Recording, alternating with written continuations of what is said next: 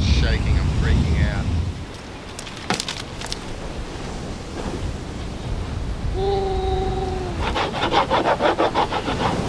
Look at this thing up the top. You're kidding. What?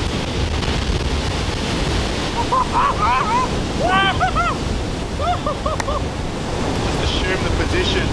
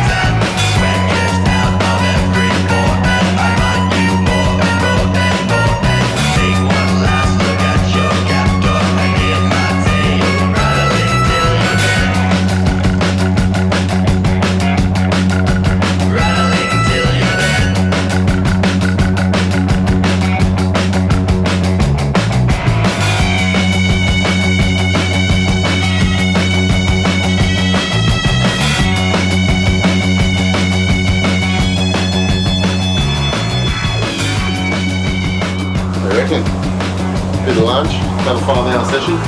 Barrels for lunch.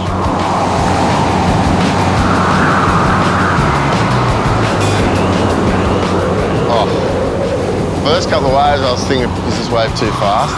And then finally got one and it was just like, all right, here we go.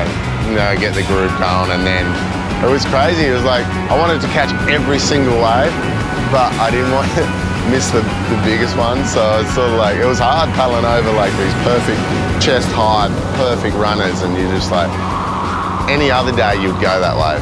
But because there's no one around, you have to make sure that you wait for the bombs because you don't want to be running up the beach and there's, you know, the wave of the day just go through and you're just kicking yourself because you went a 1-footer.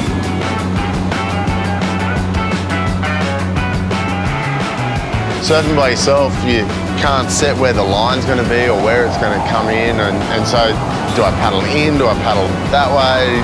I missed a couple of waves just because of that, because I was too far out and, you know, I was shooting down the line when I should have been shooting in. And you have a glance down and see, like, are you going to put the pie in the oven or are you going to hit the gas, and then you just set your line and you're trying to, you know, it's just speed management, man.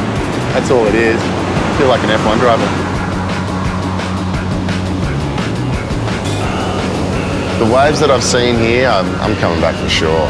I just feel like I just got a little appetizer, so we'll be back. Oh, so funny, running up the beach and this guy's just taking a dump, just clapping. Comedy.